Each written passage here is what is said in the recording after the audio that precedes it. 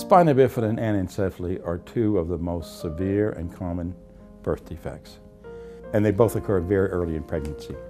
What's going to be your brain and your spinal cord is like a flat sheet of cells. And in order to make a so-called neural tube, you have to fold this up, okay? And it sort of starts folding up about where the middle of your back is. And then there's a zipping process, and it zippers up this way, and if that zipping process doesn't work, you get anencephaly, which is fatal in and around the time of birth. When the zipping process doesn't work down toward your bottom, you get spina bifida because the spinal cord doesn't form quite well. How much disability you have depends upon where the zipping process stops. And the least involved children with spina bifida at least have paralysis of bladder and bowel. And of course, the further up the spinal cord you go, the more disability you have, and that leads to kids on crutches and in wheelchairs for most of their life because they've lost the ability to walk normally.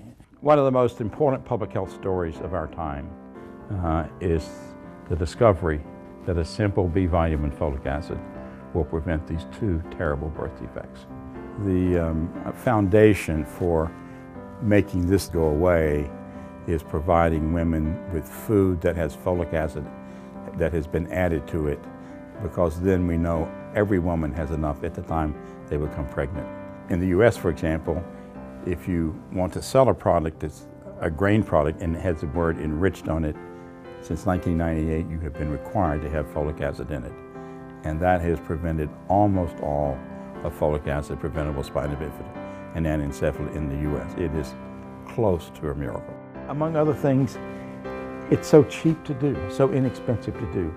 In the United States, it costs 1 penny per person a year to make this birth defect go away. We've just been looking at what it means just for India alone. India has over 100,000 babies born with spina bifida and anencephaly that folic acid alone can prevent. And if we were to get women in India with enough folic acid, this birth defect would essentially go away.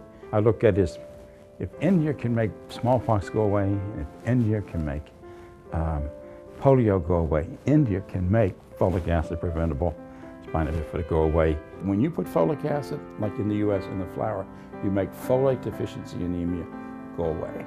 There is a very recent and wonderful paper from China that suggests that at people in China at the lower half of their serum folate levels, taking folic acid will prevent half of first-time strokes. Half of first strokes. An enormous potential additional benefit to fortifying flour. Putting folic acid in flour really is as good as, it's the best thing since sliced bread. There isn't any question about that.